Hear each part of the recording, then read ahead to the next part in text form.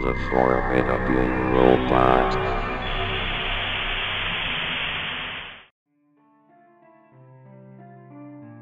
I need to vent this story out. This isn't some ghost story, or some story about something I got at a garage sale suddenly dripping blood, or anything like that. Just a series of strange events that might be coincidence, but if it is just coincidence, boy there's a whole lot of coincidences. Okay, before I get started, I may as well introduce myself. My name is Sarah, and I currently live in Utica, Wyoming, although I grew up in Hyde Park, New York. If you've ever seen Nelvana's Care Bears family series, you probably remember the wizard No Heart. While most people think of how ridiculously upbeat and cheerful the show was, I remember how No Heart seemed, well, evil, in a frightening way. I know he was a bit cliché, stating he wanted to take over the world at one point, and bragging about his evilness at another. There were other aspects to him.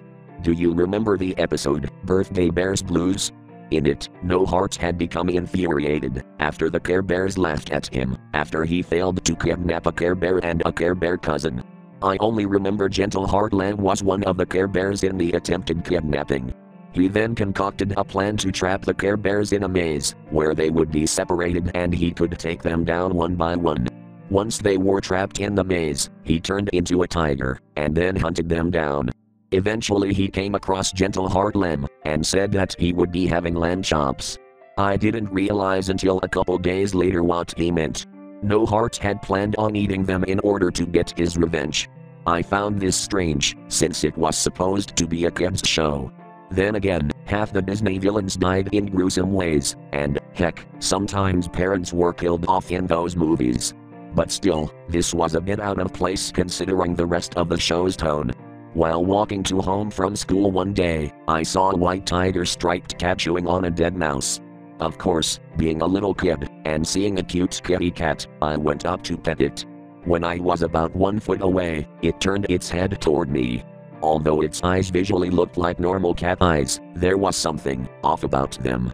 However, the cat walked up to me, and I petted it. It then proceeded to follow me home, to my childish delight. My parents said we were just keeping it around, until someone claimed it, but no one ever did, so we kept it. I named him Woody. Woody acted like a normal cat for the most part, but he seemed to understand every word I said.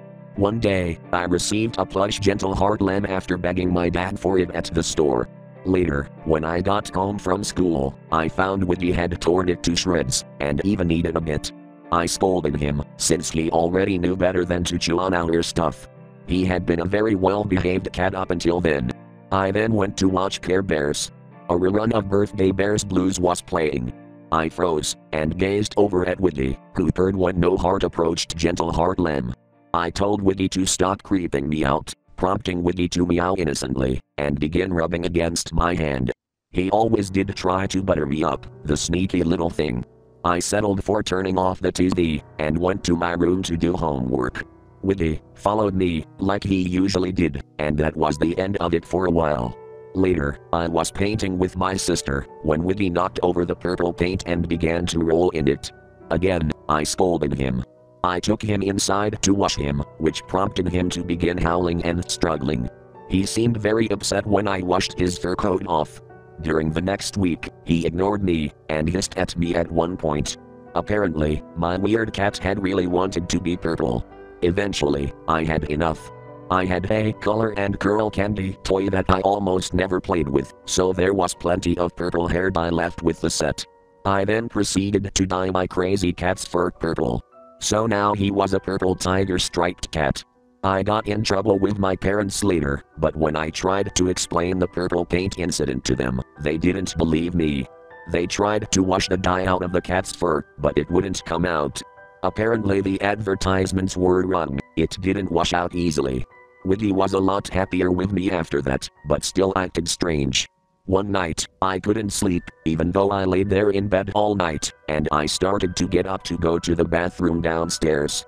When I got to the top of the stairs, I stopped. I could hear a male voice coming from downstairs.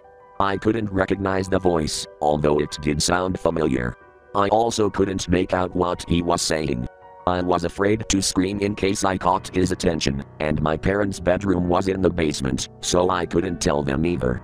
Eventually, the voice stopped, and I thought he had left, so I went downstairs. Then I saw him, standing there. He turned to me, and I froze. It was too dark to make out his features, but I could tell he was tall, had long nails, and his eyes seemed strange. He was wearing what I thought was a dress, but then I realized it was a robe. He then suddenly screamed in anguish. When I looked down, Wiggy was scratching his leg until it was bloody. My dad then came upstairs with his small pistol, and shot the man, killing him. Apparently he was from an asylum, after claiming to be after a wizard, who had taken the form of a cat.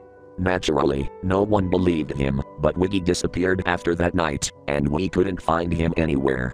I was devastated, having lost my cat. The reason I'm telling you this is because, recently, I met a man dressed up as No Heart at a costume party. He had purple hair, he was holding a torn Gentle Heartland stuffed animal, and his name was Wiggins.